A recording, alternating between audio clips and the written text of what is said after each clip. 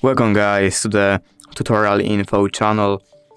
In front of me is Motorola G75 and in this video I am going to show you how to hide photos in gallery on this device. Alright, so to do this, firstly we have to open Google Photos app and now we have to choose the photo that we want to hide, for example this one. So now we have to hold on this photo like this, and here we have to swipe all the way to the right where we have move to locked folder.